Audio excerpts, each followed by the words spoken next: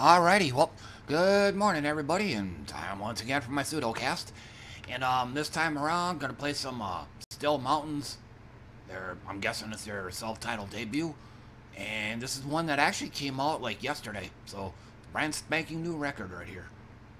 So let me go ahead and get that fired up. And then I am gonna need to sound test this.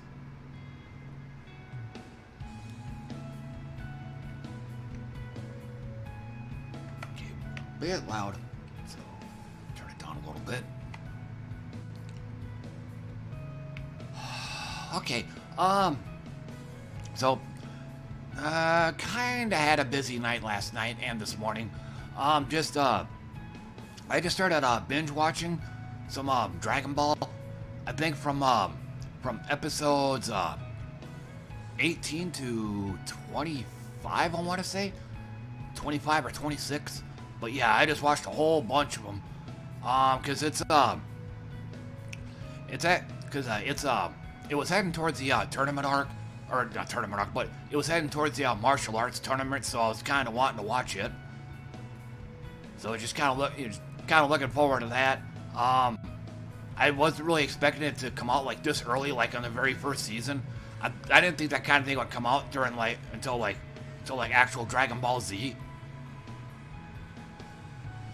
So, but yeah, and one thing about the tournament I totally and completely forgot. One thing I totally forgot about Dragon Ball in particular, or Dragon Ball in general. There is a whole lot of fucking around in there. There's like hardly any actual fighting. Oh, let me stop myself real quick. I'm gonna crack open a can of V8 Energy, pomegranate blueberries, so get ready for some pops.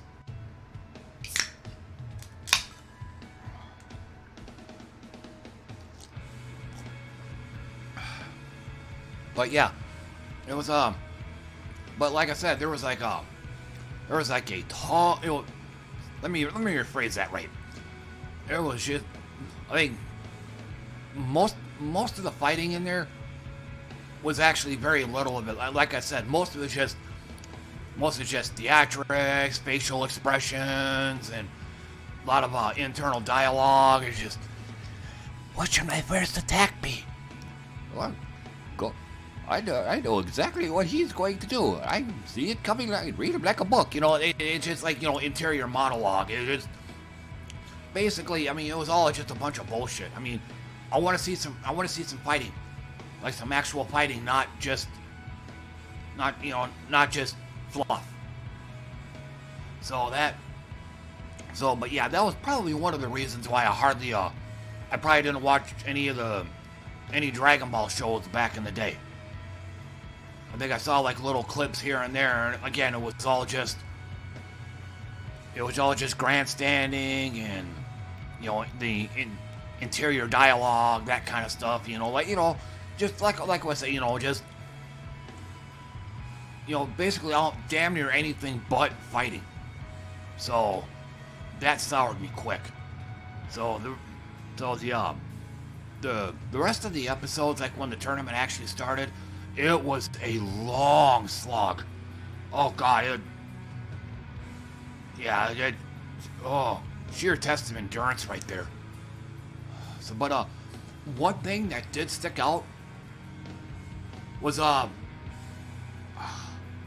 think his name's Nam or Abu or something like that. But it's like, oh my God, spitting image of Dalsum. Of a Street Fighter fame.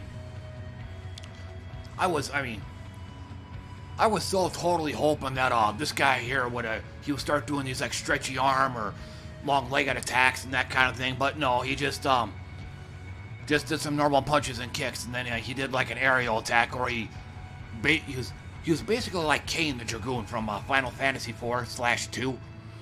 He like jumps up like way super high in the air. In fact, now that I think about it, this particular episode here, it might have been the one that started it all, as far for like Dragoon attacks, Final Fantasy Dragoon attacks. This might have been the episode that started it all. where this guy here, he jumped like way super up in the air, and then just comes crashing down on Goku. But yeah, but again, I was really hoping that this guy would just, you know, start doing these long-limbed attacks like, you know, like Dhalsim does in Street Fighter. I was really hoping for that, but he didn't. So, but yeah, this was one of the high points of my binge watching right here. Just the shaking of hands after the tournament. I mean, as you'd probably expect, Dhalsim, Abu or Nam, I think that's the name. I can't remember the exact name, but yeah, naturally he got his ass kicked. But yeah, the handshake afterwards. I mean, I'll bet this is probably one of the things that sours a lot of people on fighting games.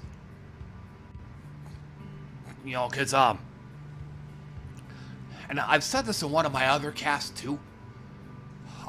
It just the focus is too much on winning. I mean, I get that if you're in a tournament, especially something like Evo, where there's a lot of money on the line. I mean, I kind of understand, you know, it's important to win because of what's at stake. But, you know, in damn near any other tournament or any other competition, I mean, this is, for the most part, what it's all about. I wish I had the quote with me, but I think legendary fighting game player Daigo, I think he said something like that. Really, all tournaments should be just a playground for those who want to get better. So, you know, it's not about winning. I know, back when I was playing Magic the Gathering, there's like 3 player types. There's Johnny, there's Timmy, Johnny, and Spike. There are 3 player types, like Timmy. Timmy's the casual fun gamer. He's basic. Oh, how did it go? He cares more about the quality of his wins rather than the quantity. I mean, you know, as long as he's kicking, as long as he really kicked your ass, he's happy. I'm the Johnny player, and it got me pegged perfectly. I'm more of an expressionist. I'm more into deck building, or deck building is just as important, if not more so, than the actual play. So as long as my deck does what it wants, as long as I can get my deck going, I'm pretty much happy. Wins don't matter to me much. And then Spike is the tournament player. He's the one that really does care about his wins. But anyway, I'm a Johnny player, so yeah, I'm kind of getting off track here. But you know, again, the same mentality I had in Magic the Gathering, I pretty much have in fighting games. All I really care about is, or you know, I just want to get the combo off, or I just want to be able to, you know, I want to be able to get my character to do what I want it to do. You know, so it's less about the, you know, it's more about the quality of the wins, whatever few I get, than it is about the quantity. So,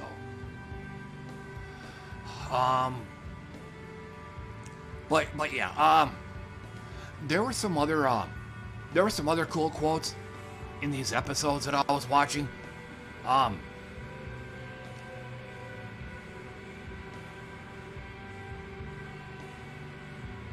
Trying to think.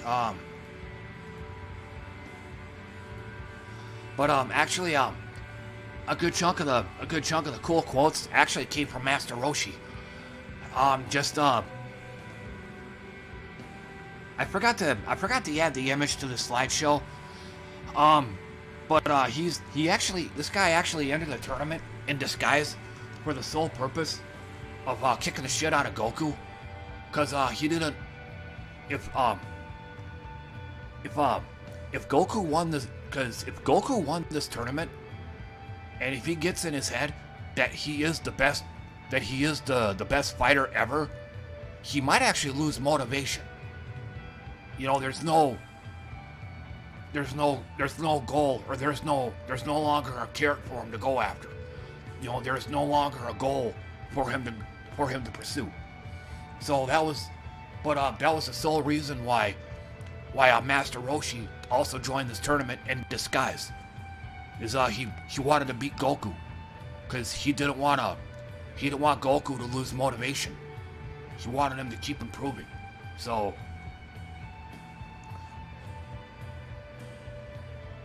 yeah, aside from the aside from the fact that he's a bit of a perv, as you know, if you've ever watched any of the episodes with Roshi in it, for the most part, he's always trying to look up skirts, and he's always trying to fondle chicks and all that. So yeah. But aside, and another thing I know I saw during this tournament, the winner gets like 100,000 Zenny coin, or I think it's 100,000 Zenny. It's if I would have remembered to, I would have actually added it instead of just the coin icon. But various Capcom arcade games in the 80s, Black Tiger first comes to mind. But they make fairly use of Zenny coins. I wonder if the term Zenny was first coined in Dragon Ball in this tournament game. Because like I said, I think the winner gets like 100,000 Zenny cash or Zenny coins or something like that. But I wonder if this here was like the first mention of Zenny.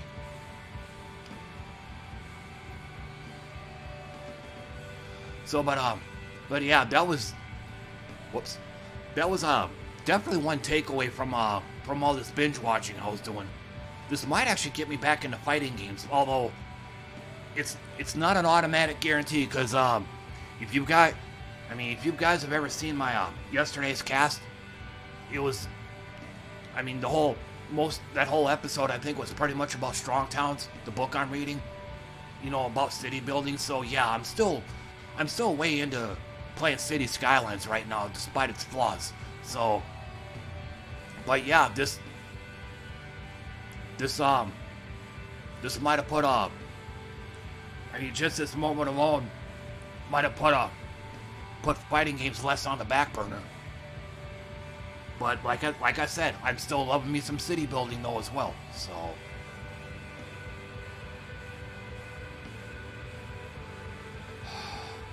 But, and now for this part.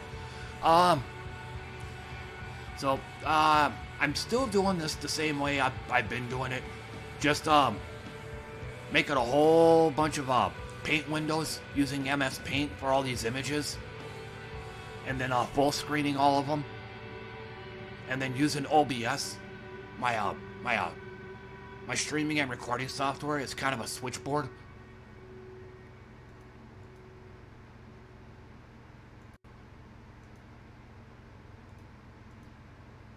You know, etc., etc. You know, just using that as a switchboard. But yesterday I tried looking for various other slideshow software. I found one, but even then, it wasn't quite my ideal. And I actually did let me pull it up. And yeah, I actually did try making a movie, but it just wasn't working out, especially for what I'm using, Windows Movie Maker. It's just the one I'm most familiar with. But I can't remember if I said this yesterday, but it's got a really ass backwards way of recording. Like I wanna record just the audio first. I just want to record me talking. But the way Windows Movie Maker works is it wants me to put up the movies and images first. And the function in there is called record narration. So the implication is it wants me to lay down all the image and movie tracks first, then record the audio over it, whereas I want to do it the other way around. But kind of the problem is I'd want to do it the way I used to do it when I first started doing these pseudocasts, recording the audio with music in the background. But it's very tricky to work with. And I actually I tried doing that. It just wasn't working because I think for the mainly because I couldn't do the longest segment of a movie that I could do was like 30 seconds. So I wanted to set up a 15 to 20 minute segment of doing like an old school pseudocast like I used to do, and then record the images and GIFs and movies and whatnot over that. But again, Windows Movie Maker wants me to do it the opposite way, so it just made it very difficult to work with. So, but yeah, I'm gonna keep doing this. Actually, to be honest, I think 90% of all the images that I just showed on this slideshow were conjured up at the spur of the moment. I started this cast around 4 a.m., but I actually started putting all the images together around about an hour before then, around 3 a.m. So it was pretty much a rush job. So I mean, it would be kind of nice to relax a little bit, just kind of take my time and add these images. But I've done that before, and it just, I mean, for a day like today, I couldn't really do it because I'm too busy watching. I'm too busy watching these episodes. I don't really have time to get all these images together. So, but like I said, yeah, I'm gonna try to keep doing it like this. But if there's days where I don't feel like doing a slideshow at all and just going the old school route, just me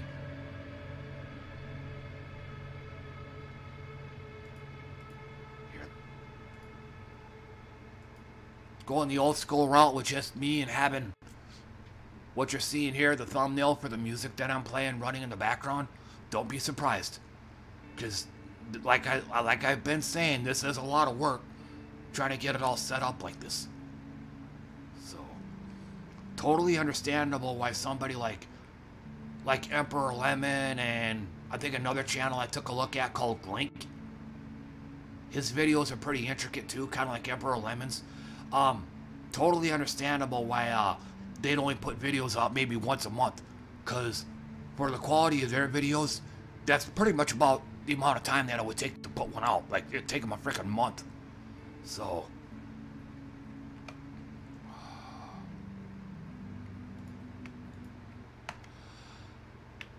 but alrighty, well, that's gonna do it for me though. I've said all the things I wanted to say and did all the things I wanted to do. So, I'll just go ahead and call it good here.